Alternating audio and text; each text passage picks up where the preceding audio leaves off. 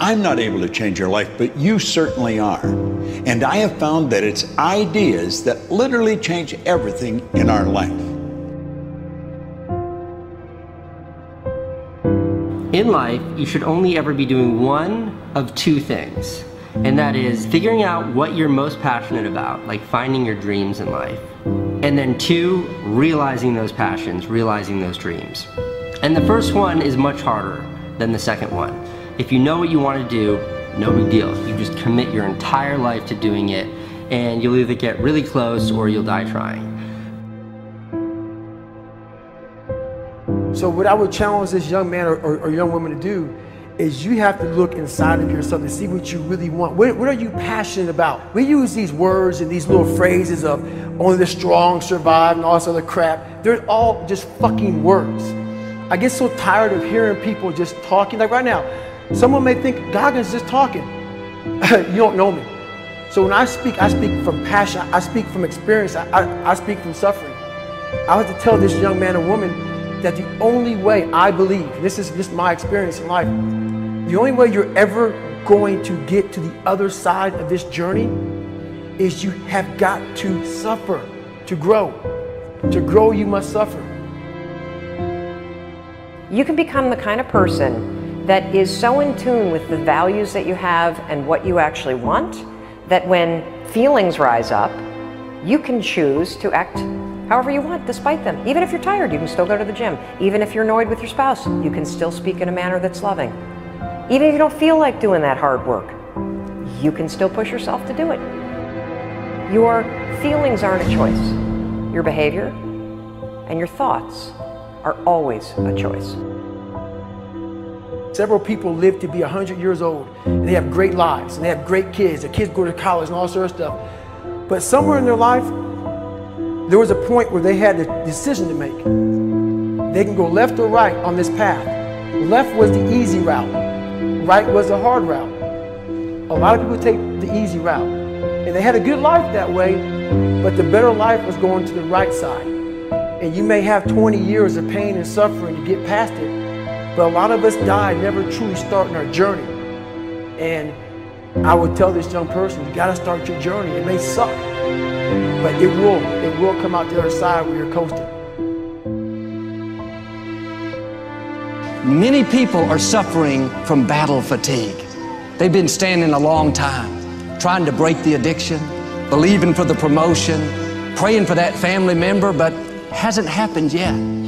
They never dreamed they'd still be single, still be dealing with the illness, still be trying to get the loan. Now they're tired. Let me encourage you, your time is coming.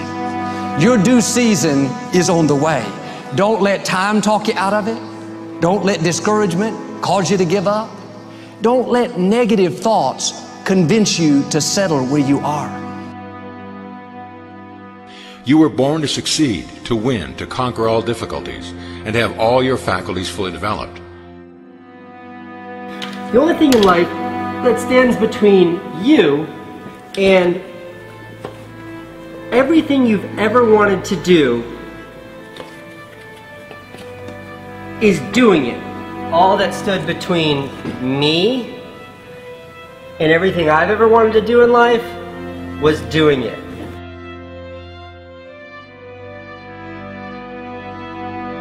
You have to trust your own voice, your own ideas, your honesty, your vulnerability, and through this you will find your way. You do not have to be fearless. Just don't let fear stop you. Live like this as best you can, and I guarantee you will look back on a life well lived.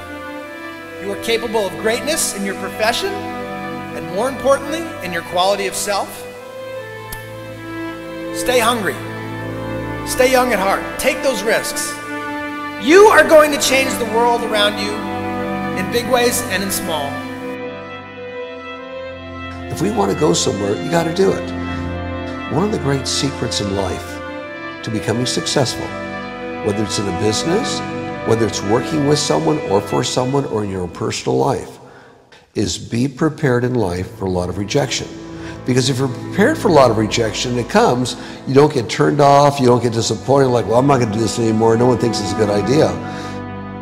We need trust, right? We need trust. When we're surrounded by people who believe what we believe and trust starts to emerge, when we trust them and they trust us, we're more willing to take risks.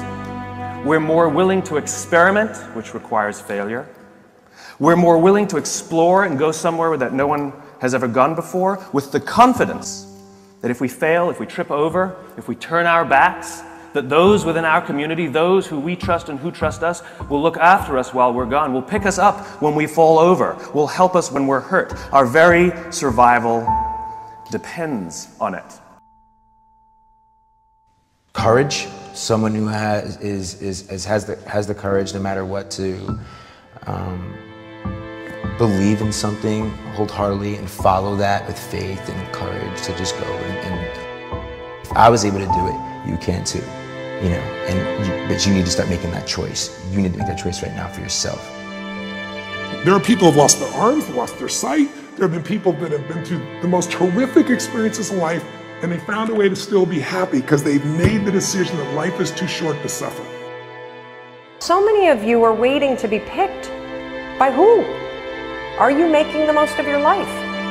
And the answer is yes, if you pay attention to what you do in 5-second windows. And so all you need to know to change anything is A, you're never going to feel like it. You're never going to feel ready to start that business. You're never going to feel ready to have that hard conversation. You're never going to feel like getting out of bed. You're never going to feel like it's a good idea to apply for that promotion. We're designed to stay comfortable and safe. So if you know that you're A, never going to feel like it, and B, that no one's coming, it's up to you. You're not a kid anymore. I have some bad habits. All my habits are not great, so if you've got some bad habits, don't feel bad. So does your next door neighbor. So does your mentor, your coach. So does your mother and father if they're alive. So does everyone. And the trick of life is to replace a bad habit with a good habit. Make up your mind you're going to do it every day, every day, every day, until you don't have to think about it, and then you'll automatically do it. I guarantee you, this idea will change your life. Think about it all day, because that is definitely an idea that will give you results that will stick. No matter who you are, no matter where you are in life, you can take the lid off of your job. If you're wondering if you still have the lid on in your life, here are some clues that's going to let you know that the lid is still on. If you're not excited about waking up in the morning, if you're sitting around bored out of your mind, if you got time to do everything anybody asks you to do, you probably got the lid on. If when you tell your dreams to all your friends, it makes sense to them, you got your lid on, man. Your dreams should not make sense to everybody. You got to say something that make people go, how you gonna do that? That's when you got the lid off. And if I were you, I'd do that. I'd take the lid off. It's not always going to be easy. There are going to be challenges. There's still going to be curveballs thrown at me. But I can't become introverted. I have to continue to get outside myself, because when you're uncomfortable, that's the only way you're going to grow. Right. So the only way I became successful was going towards the truth. As painful and as brutal as it is, it changed me. It allowed me to become, in my own right, who I am today. You face your fears, you become the person you want to be. You run from your fears, you're not living. You're alive, but you're not taking the freedom. You're not running the day. The day's running you. You always be the fucking servant, not the master, guys. We have the ability to go in such a space if you're willing to suffer, and I mean suffer. Your brain and your body, once connected together, can do anything.